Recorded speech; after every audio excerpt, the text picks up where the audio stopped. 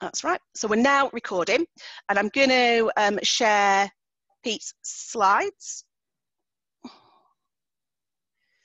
as well. So Pete, you're ready to go. Okay, thanks, Helen. So yeah, good morning, everyone, and thanks for having me along today. I hope it's worth the while after all the technical problems that we've been having.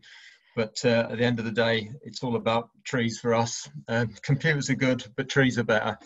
My name's Pete Stringer, and I work for the charity City of Trees. So what I wanted to talk to you about today is, the question about what are our trees doing? What if we knew what they were doing? And what if we knew where we could or we should be planting more of them? So those are the two questions really that I would like to explain how we can get an answer to that. Firstly, what I will do in this presentation is just a little bit of background about who we are. And then I will talk very briefly about the Greater Manchester Tree and Woodland Strategy, which is the basis for answering the two questions that I've raised. And then I think probably at the end of this presentation, I would like to make a call to arms because we really need your help if we are to start delivering the tree planting at the scale that it needs to be done to achieve the benefits that we want to have for the future. So I'll just say kick off. So Helen, if you can go to the first slide, please.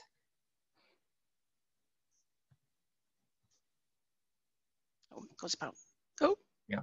So those are our two questions. What if we could quantify the benefits that our trees are currently providing? And what if we knew where we needed to plant more of them to achieve those benefits, and particularly where they're most needed? Next slide, please.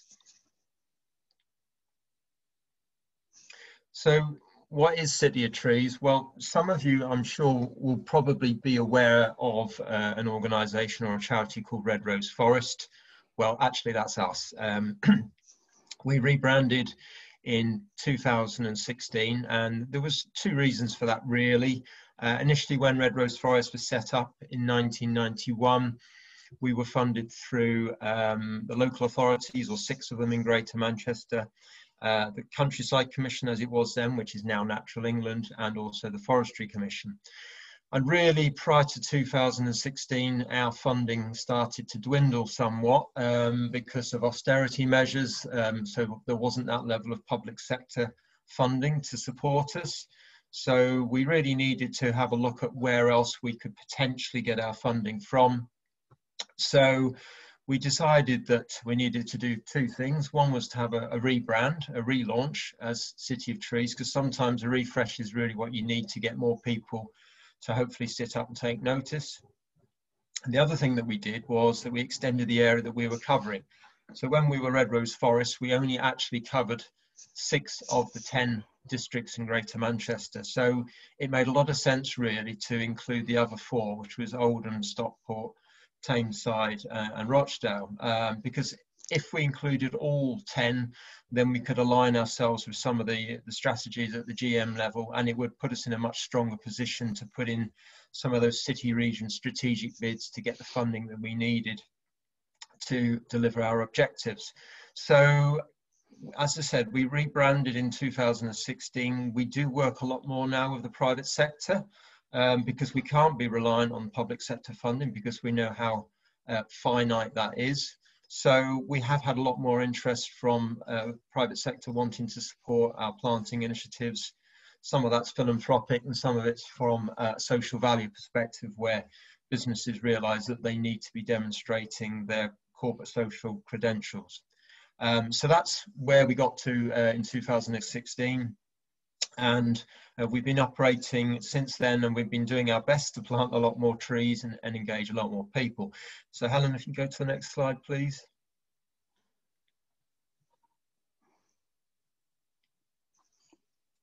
So, as I said, our objective is to plant more trees across Greater Manchester, and we want to plant 1 tree basically for every person living in Greater Manchester, which is approximately 3 million people. It's not just about planting trees for us, it's also about bringing existing woodland back into management. They need properly managing if we want to maximise their carbon storage benefits and also all the other benefits that you associate with them, things like biodiversity and also social amenity as well. And it's not just about delivering things, it's also engaging people as well. So we want to work with communities and others like the private sector and get them involved in looking after their woodlands and of course planting new trees as well. So far we've planted in the region of around about 500,000 trees. Our target is to do that in 20 years, so we're already 4 years into that programme, so not a bad start. But I will tell you about an initiative later on that I hope will demonstrate that we might actually achieve our target a lot more quickly than we'd ever envisaged. Next slide please, Helen. So in addition to the City of Trees area, we're also involved in another project called the Northern Forest. So this is a swathe of the northern part of England from Liverpool in the west to Hull in the east. The initiative here with government support through DEFRA is to plant 50 million trees over the next 20 to 25 years. So a very ambitious target.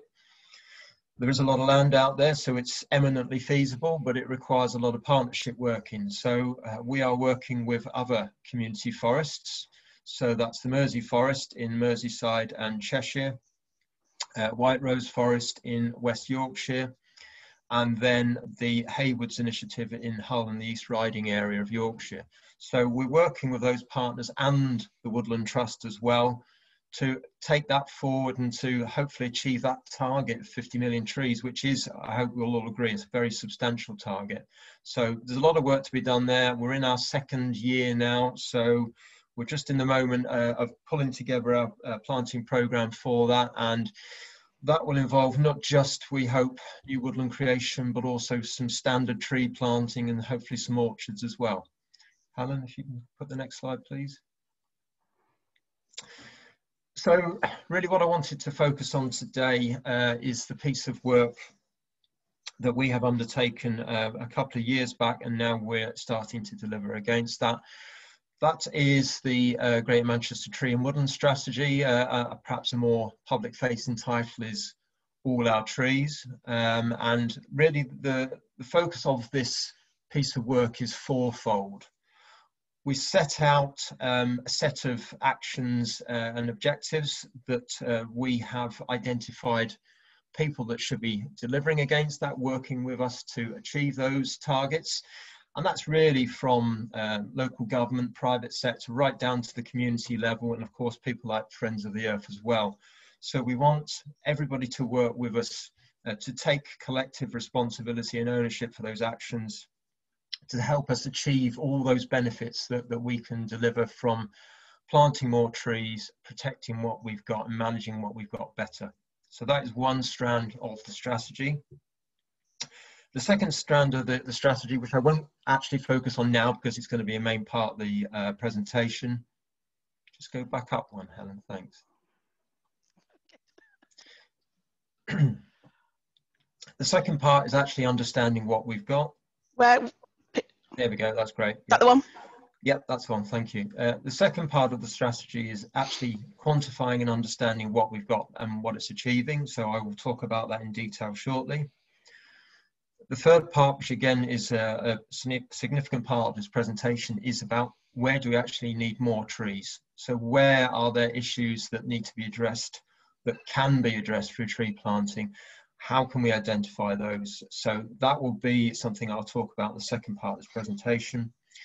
And then the fourth element of the All Our Trees, or the Greater Manchester Tree and Woodland Strategy, is a section on guidance and standards. So it's providing all that detailed best practice, enforceable standards, government guidance, and all this sort of advice and support that we can demonstrate is out there to get more people involved in, making sure that trees are planted properly and that trees and woodlands are managed in the right way.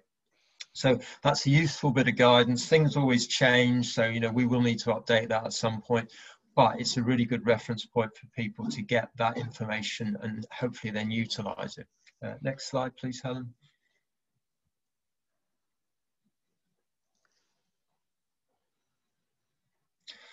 So The first part of the two-part element of this presentation is about what if we could actually quantify the benefits that our current tree provision in Greater Manchester is actually providing us with. The next slide, please, Helen.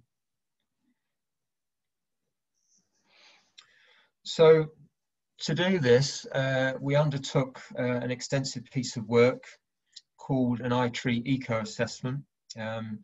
So we carried this out between May and November 2018. And what that involved doing was through random computer sampling, identifying 2,000 sample plots, 20 meters square, and sending out a team of 57 surveyors. Now, those surveyors went out there and they recorded a whole raft of information. So the species of the trees, the size of the trees, so they used clinometers to measure the canopy height and spread, the condition of the trees, i.e. were they in good condition, what was the canopy like, was there much dieback, and they recorded this for over 6,000 trees across Greater Manchester. Now I said this is a software tool that uses random plots. Now what that does, it gives us a sort of 10% standard deviation error, so that we know, roughly speaking, that using those random plots that we've got more or less a 10% error for the total number of trees across Greater Manchester. But we also used our existing tree canopy cover audit that was undertaken in 2010. So that was actual aerial photographs from a plane, so that we could actually measure the canopy cover that way and then compare it to our iTree eco assessment. And as it turned out, it was actually pretty accurate. They were very similar. So that gave us a good degree of confidence in the findings that I'll share with you in a minute. We also combined with that information data about local pollution and weather, and another tree assessment tool called CAVAT, which provides monitorized amenity value on trees as well. So using all that information, that was then sent over to the US Forestry Service, and they run that information through a computer program to give us the results of what our trees are, where they are, what species and what condition. And this was the largest iTree eco assessment undertaken outside of the US.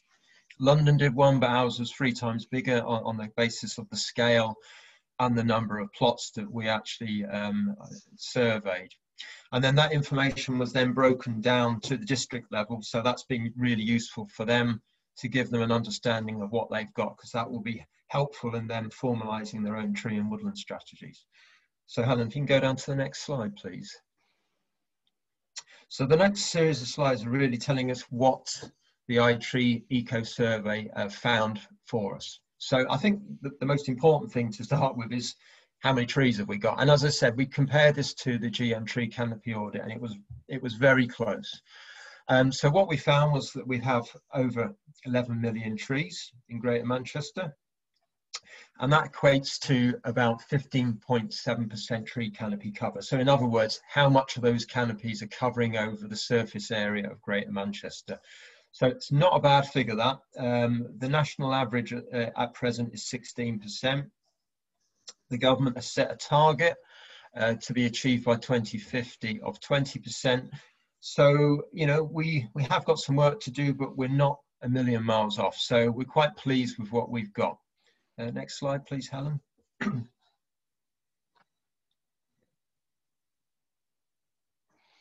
So this was quite interesting for us. We wanted to understand what the main species of trees were, and interestingly, hawthorn was the most common, believe it or not, which I was really surprised about. And then in the sequence of numerity, sycamore next, and then English oak. So that's really good to know that English oak was up there, because they provide so many benefits in terms of things like ecosystem services, but I'll go into in a bit more detail later on. Next slide, please, Helen.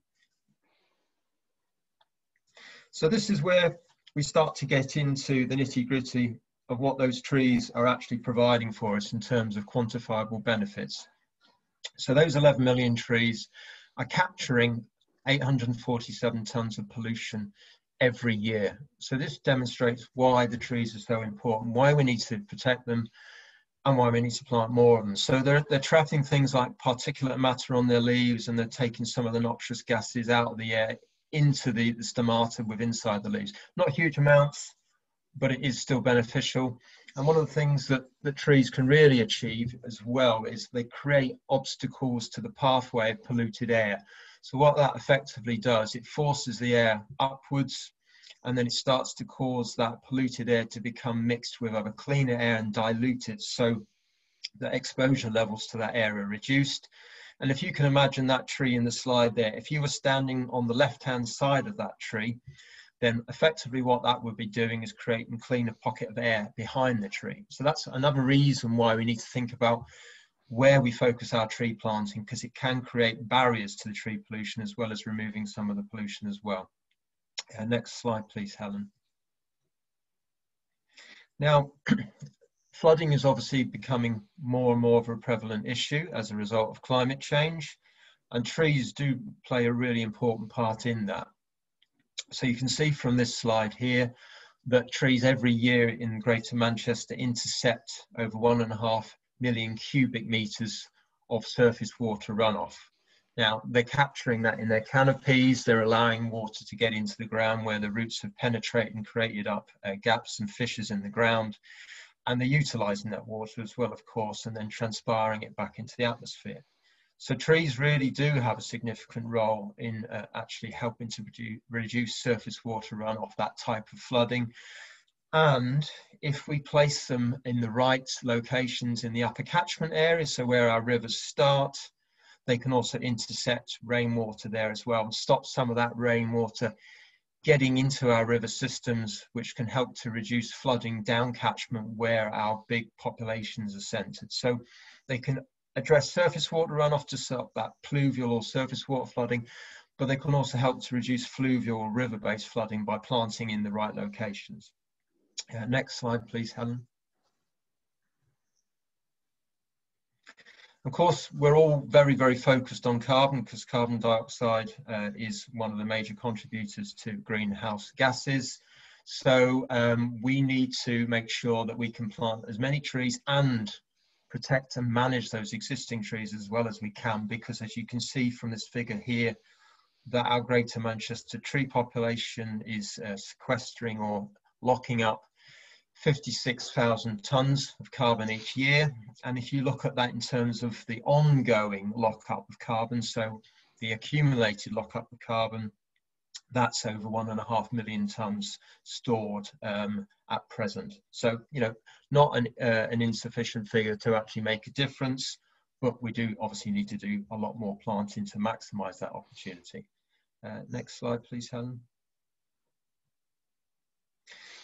So some of you, I'm sure, will have heard about natural capital, which is putting a monetarised value against the ecosystem services that trees can provide. And so this is what the iTree Eco has allowed us to do for those three measures. So addressing air pollution, reducing surface water runoff, and locking up carbon.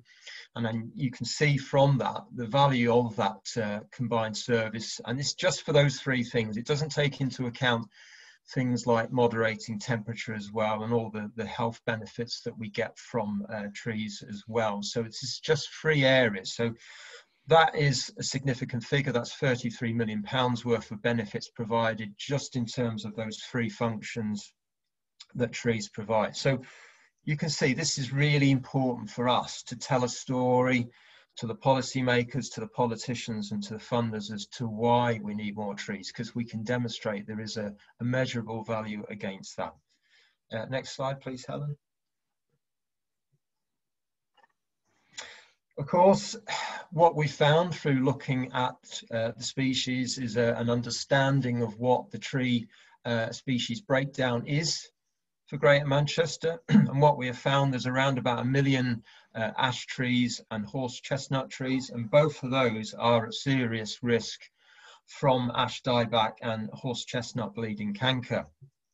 And that's a bit worrying, because we have the potential, I'm afraid, to lose up to 1 million trees over the next, say, 10 to 30 years' time. Some of the ash trees are showing some resilience, so they're not all going to die, but we will lose quite a significant proportion of them. And people like the Woodland Trust and the Forestry Commission, you know, are working together to see how we can breed more resilient strains of ash trees. So I think, we hope that in the future we'll find a solution to that problem. Because obviously some of you, I'm sure, will remember the loss of elms through Dutch elm disease, but we never managed to find a real replacement for the English elm, which was a huge shame. They do still exist in certain far-flung locations in the UK, but I don't think we'll ever see them back at the level that they used to be. So we do hope that we can find a solution to not having to lose all our ash trees, or at least being able to stock more resilient varieties. Next slide, please, Helen. So that is just really, I hope, to show people that we've done a bit of work that can be used then by others to show why it's important that we have more trees, and why it's important that we manage our trees effectively so that they carry on providing all those benefits. So really the next part of the strategy that I wanted to focus on is, well, great, we know what trees can do, but where do we actually need to plant more of them to achieve the biggest benefits, or address some of the deficiencies in the ecosystem services that trees can provide? So this is really now where I want to go, is looking at a piece of work that we did, a mapping exercise using different data sets to show where we should be focusing our tree planting and where potentially it actually can happen. So Helen, if you can go to the next slide, please.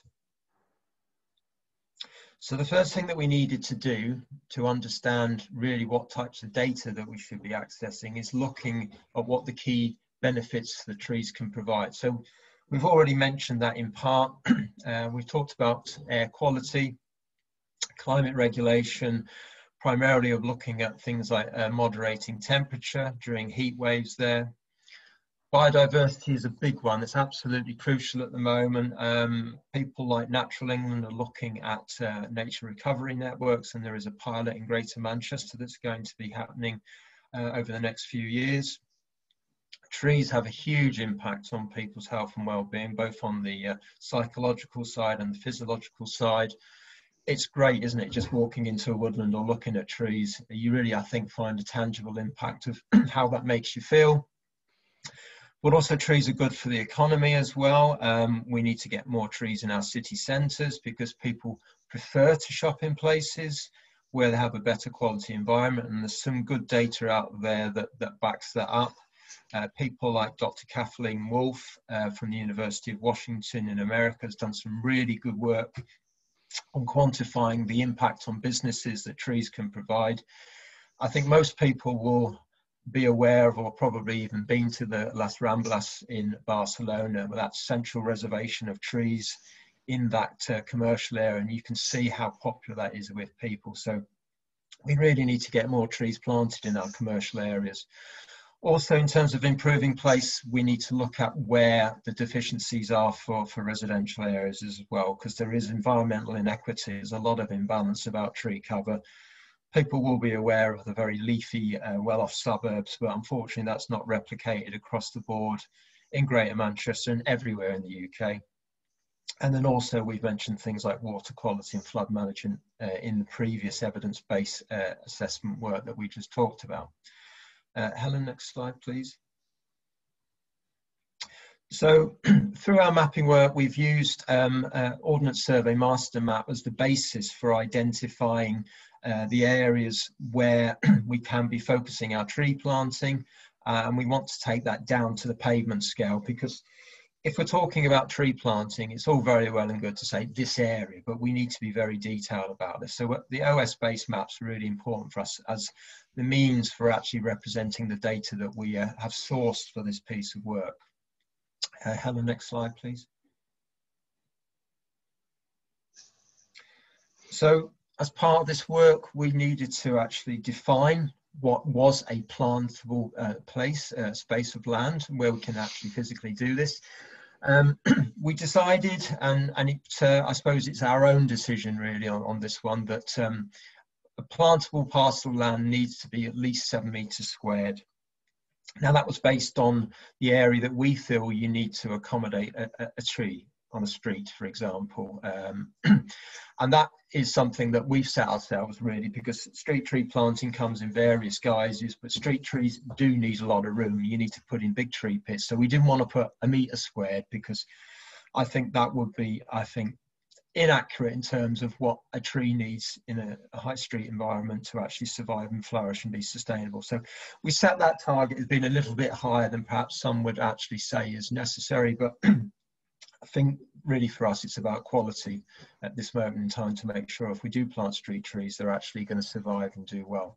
So the other sites that we've excluded from this assessment work are railways. Obviously we can't plant trees on the railway lines, on roads and on buildings and structures. We've excluded private gardens, and that doesn't mean to say that they can't be planted in, they can, but that is a separate piece of work, we think, because there needs to be a strategy there for actually how we plant trees in gardens and what type of trees we should be planting in gardens. We don't want to encourage people just to start planting trees in gardens if they're not appropriate trees. We've got to get that right, and we have been doing some work with one of the social housing providers as a pilot to actually start rolling that out amongst their housing stock.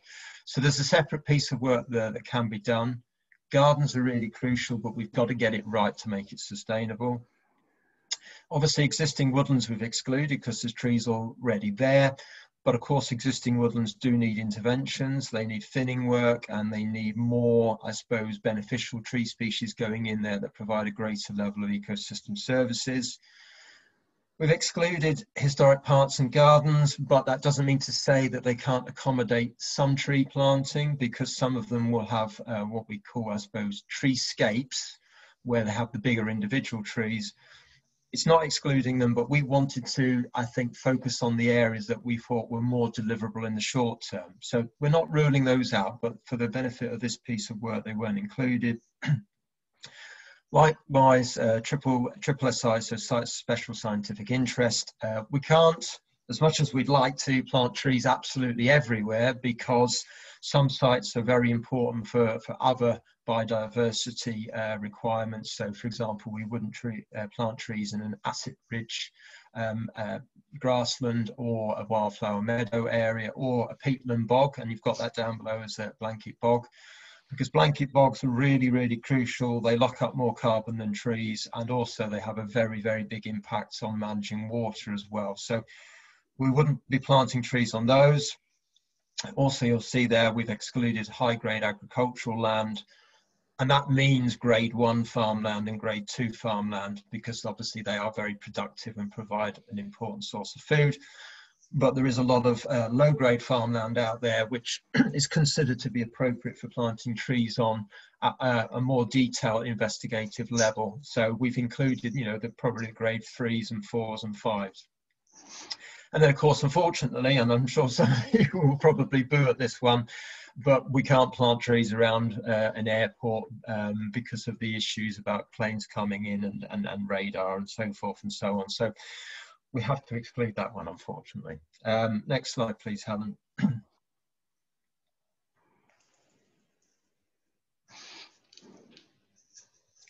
So this is just a map that's showing some of the areas of plantable land, and it can actually include hard landscaped areas.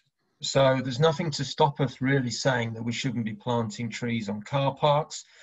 I think if you go to most supermarkets, they have got some trees there, but we could plant a lot more of them. So we haven't excluded car parks. We certainly haven't excluded public squares.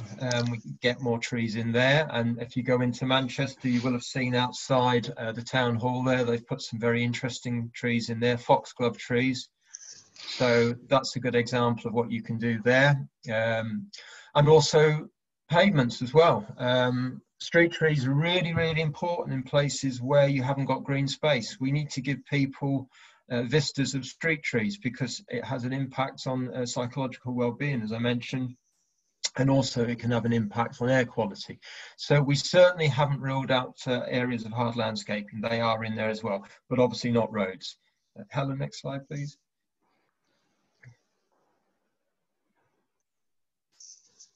So then what we've done, we've sourced data sets that enable us to understand where tree planting should be focused. So, for example, you'll see air quality. So we've managed to source data that shows what particulate levels might be associated with a particular place. If you've got climate regulation, what we've done there is we've mapped out all the hard surfaces which absorb heat. So that's our urban heat island effect. So we know there's a potential issue there. And that's where things like street trees can play a role. We've also mapped out areas where potentially you can expand existing woodlands, create nature recovery networks. We've also mapped out the active travel routes as well, because we need more trees along those to make them better places for people to walk and cycle, more attractive places. We've looked at well-being, and also that includes, like I mentioned before, where you've got deficiency in tree canopy cover relating to areas of multiple deprivation. We've also mapped development sites. We're saying that trees should be planted adjacent to the development sites or incorporated within those footprints wherever possible.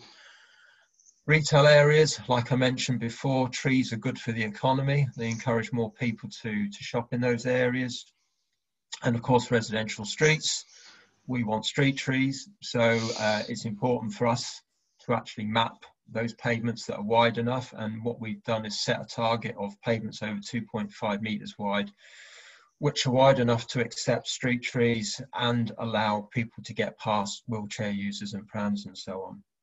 And also we've used flooding data from the local authorities and the Environment Agency to show where we've got issues of both fluvial flooding and pluvial flooding. So that's river-based and surface water flooding.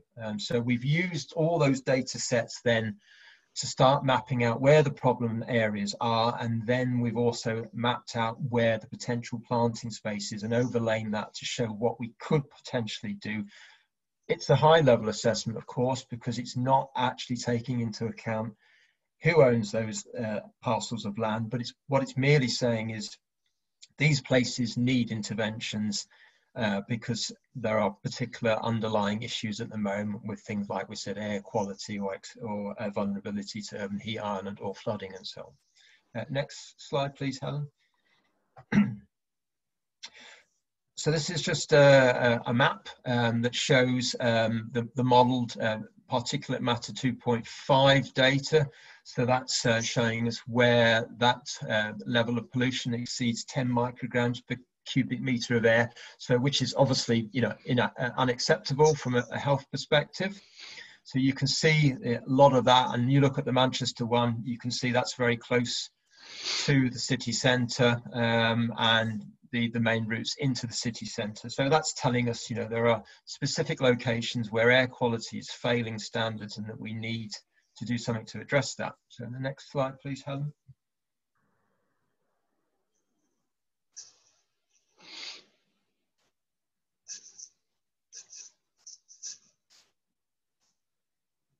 Is that not the one, Pete? That's the one, yeah, yeah. So what we've done here, we've honed down to the more neighbourhood scale level. And what that is showing there is you can see the big brown splurge, the big nicotine stain. That's where the PM2.5 exceeds the 10 micrograms per cubic metre of air. So there's a problem there. We need to do something. The light green areas are all potential plantable locations. So that could be things like green spaces. It could be things like car parks. It could be locations like streets where the pavements are wide enough. So that's mapped out all those plantable locations where we can put trees in that can have a demonstrable impact on improving air quality by either capturing it or causing it to dilute through forcing it upwards and mixing it with cleaner air and creating those cleaner pockets of air behind the trees. The darker green is actually a school or around a school, and children are really vulnerable to asthma. So we've seen that as a priority location. We're saying trees should be planted around that school because it will provide shielding benefits to the children at the school. So you can see straight away, I think, what we're doing here. We've mapped the problem and we've mapped the locations where trees could be planted to help address that problem. Next slide, please, Helen.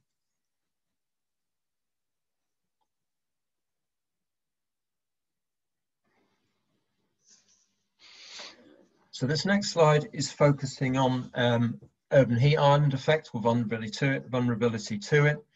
And these are modelled temperature rises up until 2050. So it's obviously showing that things are going to get hotter. You know, our summers are wet or wetter, but we do get those really intense episodes of heat, which can be very, very problematic for people that have things like respiratory issues. So we need to be doing something that will enable some degree of temperature moderation to be achieved when those extreme heat episodes actually happen. So that's mapping all those vulnerable areas. So Helen, if you can go to the next slide, please.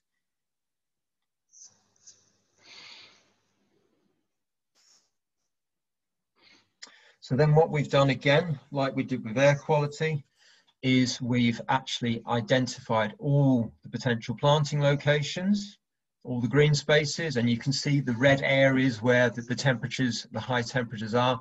So that's telling us that we can do things like potential woodland creation on the green spaces, or we can plant street trees on streets, and that will help to provide some temperature moderation benefits through things like canopy shading or evaporative cooling. So that again, I hope demonstrates that we try to look at this at a very detailed level to show where trees can really provide a benefit. Next slide, please, Helen.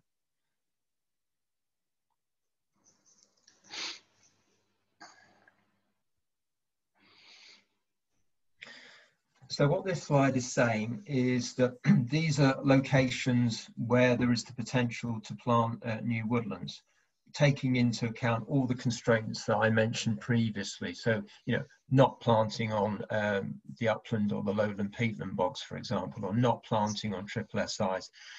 You'll also see on the slide, it actually says planting opportunities that are greater than 500 metres from existing woodland. Now, the reason why we've put that in is if you plant a new woodland within 500 metres of an existing woodland, potentially you will then have to submit an environmental impact assessment to the Forestry Commission. That basically means that they want to make sure that if we are planting woodlands in those areas, that we're not doing anything that might have a negative impact on an existing habitat space. So it's just a mechanism for making sure that we're planting woodlands in the appropriate areas. It doesn't mean at all that we can't plant woodlands within 500 metres of an existing woodland, but it's another layer of, I suppose, assessment to determine whether it's suitable. So what we've done here is just actually focused on those locations where you haven't got woodlands within 500 metres. So they're the much easier options to go at because there isn't that same level of assessment and scrutiny. I suppose they're the lower hanging fruit, if you like. Next slide, please, Helen.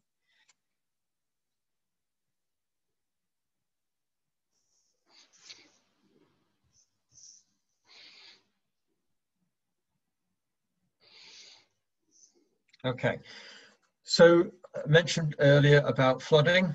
It's going to come, well, it's already here. It's becoming a more and more prevalent issue. We're getting many more high rainfall, high intensity events that's leading to flooding episodes, not just in West Yorkshire, as we know about Hebden Bridge and Todmorden and so on, but we're also getting it in Greater Manchester as well. Some of you will probably remember the Boxing Day floods in Greater Manchester, and I think it was 2015. I remember seeing the River Irwell in Manchester city centre next to the Lowry Hotel burst its banks and was lapping up to the steps of the Lowry Hotel. So it really is a real threat, even to the places that we probably considered wouldn't be vulnerable to flooding. So one of the things that's really important for helping to address the amount of water going into the rivers is to get planting along the embankments, the areas adjacent to the river. So that's called riparian planting. So you can see on here, we've got two markers. We've got a light blue and a dark blue. So the light blue areas are where we can get trees adjacent to rivers, and that's important per se. So that's something we should be doing.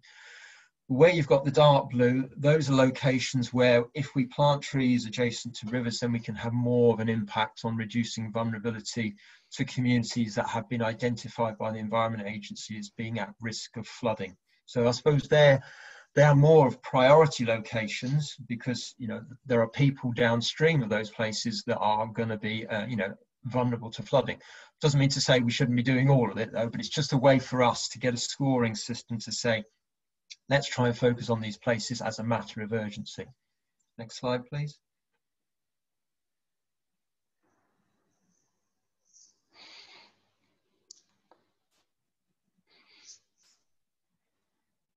And again, this is just saying in the wider catchment of those river catchments, places like the floodplains, where we can get more trees that will help, again, intercept some of that water. So this isn't right next to the rivers, it's in the areas that flood around them.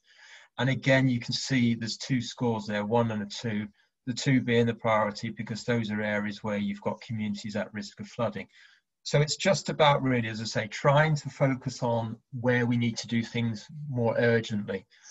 You know, in general, we need to do all of it, but there are some things that should be done sooner rather than later. Yeah, next slide, please, Helen.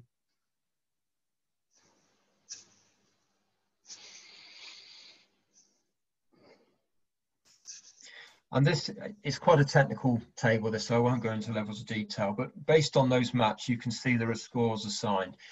So cumulatively, for all those different benefits that tree planting could achieve in those locations where there are particular issues identified, we've given planting opportunities a collective score, so a priority score. So if you go to the next slide, Helen, you can see that represented in a heat map.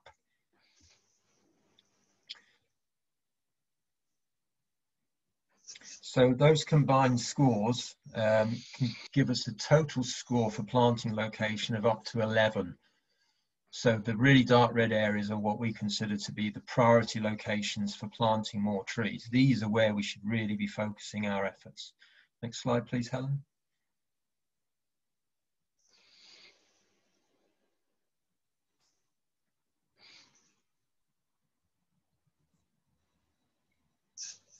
And this is just then showing that collective scoring, that priority scoring at a more localized level. So you can see that at the neighborhood level. So you can see where those #1 priority locations are, i.e. the red locations. So this is the nature of this mapping. We have gone down to the very detailed level. Next slide, please, Helen.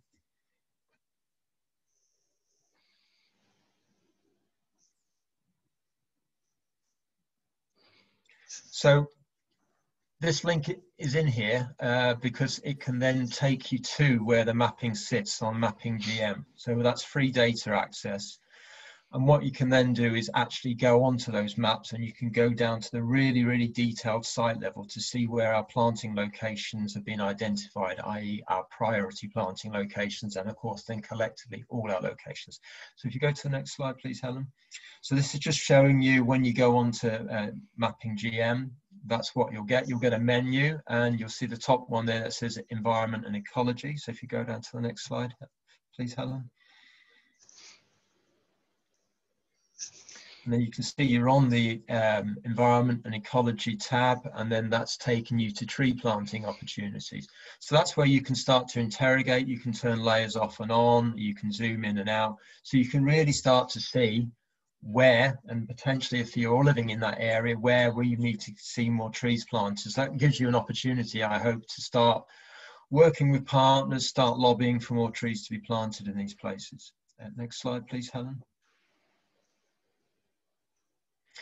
We think this is particularly important, as I mentioned earlier on, that we get that environmental equity, because at the moment, not everybody gets access to trees and green space.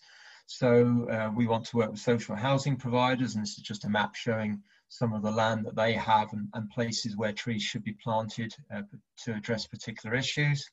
Next slide, please. And then because obviously local authorities are big landowners, then providing that information to them or them being able to access that information is really important if they want to develop their local green space or tree strategy. So it's a good source of information for them to start thinking about their planting objectives. Next slide, please, Helen. So this mapping work really, I hope, or we all hope at City of Trees, is very useful and beneficial to a whole range of disciplines. And you can see we've identified some of those there. Obviously, we've got developers in there. We really hope that developers will use this, because I think, you know, if they can demonstrate to the planning authority that they are taking notice of some of the local issues that potentially could be addressed through trees and green infrastructure, that might make their case better, really, for when planning applications are considered, if they've shown that they're trying to do the best they can in terms of improving local environment to address those very specific benefits. Next slide, please. So in summary, I think using this natural capital approach, so putting a quantifiable monetarised value against the benefits of trees, is really important, because decision makers and policy makers and politicians do like to see how our investment stacks up in terms of the benefits that we get back. So we need to start using that approach, so that approach of natural capital and ecosystem services. And because obviously funding is not infinite, we need to focus on where we can get the most bang for our buck. So where can the tree planting achieve the most benefits? And I think probably that's the approach that we need to take now. Obviously, I think we all agree that we need to plant as many trees as we can in appropriate locations. Like I said, there are some places where it isn't appropriate, but we do need to increase our tree cover. So I think really that's the philosophy, is using that approach to demonstrate value and then showing where we need to focus our efforts. So there's just obviously a link to that piece of work, All Our Trees. You can go onto our website and read that strategy, and that provides more detail. And then of course there's our website link there as well. But before I finish, I just wanted to, I suppose, put a call out to arms, really, for you guys to help us. We're in the midst of developing a program of planting now for the next 5 years. We've made a submission to central government, to their Nature for Climate Fund, which we're waiting for a decision on. If that is successful, then that would potentially support the planting of 1,000 hectares of trees across Greater Manchester over the next 5 years. So that's somewhere in the region of around about 2 to 2.5 million trees. Now, that's great. If that funding bid comes off, and we will know about that by the end of October, then we're in a brilliant position, because we will have the funding there to plant trees. But of course, the big problem is we haven't got access to all of that land to plant the trees. So it's people like Friends of the Earth, I hope, that might be able to help us either identify places for planting more trees, or perhaps do some lobbying work to get landowners to support this initiative. Because the funding is there to plant the trees, it would actually pay for the planting and then the establishment work. So, you know, it's really important now going forward that we start to identify genuine places that we can plant, that we've got permission to do that. So I think that would be my parting request to yourselves, is can you help us with that? And obviously, please do get in contact with us if you would like to discuss that in more detail. Thank you. Okay, so we've only got about 3 minutes before the next session starts. And I know Ali will probably have disappeared off, and I'm supposed to be putting his comments and stuff in the box, but I'm here still. But I'm glad everybody managed to get over, and I know some of you were took a bit of time to get over through to Zoom. So sorry if that was because of the change of platform, but we have recorded this. So I'm just going to fire some questions at Pete quite quickly, and any that we don't get answered, we will we'll try and see if Pete's got some time to answer them and get them on the website. And we will get the PowerPoint as well on the website post-event. But very quickly, Pete, I just want to ask you a question before I forget. We have had Mersey Forest on before, which is the area that I live in. So I'm from Greater Manchester, but I've been in Chester for sort of 25 years or something like that now. Do you know whether they're planning to do anything similar? Because that is fantastic data that you've done there. Yeah, I mean, they will have, in terms of the data, they haven't got that strategy, but they will have identified planting locations, and what they're currently doing, like ourselves, because they're part of that collective bid to DEFRA. They are compiling locations now for planting over the next 5 years, and they are looking at a really big planting program as well. So they will be assessing all the data they've got to see where they can do that, and liaising with all the local authority partners and other landowners in the Mersey Forest area, which is Cheshire and Merseyside. So yes, the short answer is they are doing something similar in that they are looking to place as many trees as they can in that area as possible if this funding bid comes off. So Pete, so yeah, that's from Sonia's asking, do you monitor the number of trees being cut down in Greater Manchester? No, we don't. I mean, I have to say our focus, because we're not really a pressure organisation, we're an organisation that's focused on delivery. I think if we were a lobbying organisation on that basis, we would need more resources to do that. And I'm not saying that isn't a worthwhile thing, but really our focus has been about getting the trees in the ground and also getting woodlands back into management. So delivery really is our big focus. The question from Mike, which sort of fits on, is can you get a preservation order on trees? He doesn't think you can in Lancashire. Don't know whether that's something you know about. Well, it depends on who owns the land. The local authorities are responsible for their own TPOing of trees on their land. If there's a particular tree on private land, you can go to your planning authority and ask them whether a TPO can be put on there, or an emergency TPO to protect that tree in the short term until such time as they determine whether or not it warrants, you know, a full TPO to be assigned to that tree. So the thing to do is actually contact your local planning authority, because they're the ones that administer that. I'm trying to see. It's a bit more difficult on this. I think that's most of the questions that covered. Yeah, just to say, there was a question about recording. It will be recorded. We'll let you know where the recording will sit. I'll download it after we've finished. It's bang on 12 o'clock. So just so that we don't run over into the next session and they're waiting for people that are here now to get over back to Crowdcast. We've got the 1 o'clock session now, or even 12 o'clock session now is what if public transport was free? So that's brilliant. Ali's hosting that, so I'm sure he's disappeared off Zoom, and I'm supposed to be doing the support box. Yeah, and then so Sonia's just put the link in there, so anybody wants to find a quick way to get back over to Zoom, Sonia's just put the link in for the next session. So I'm going to wrap it up now, and we will make sure you all know where the recording is so you can share it.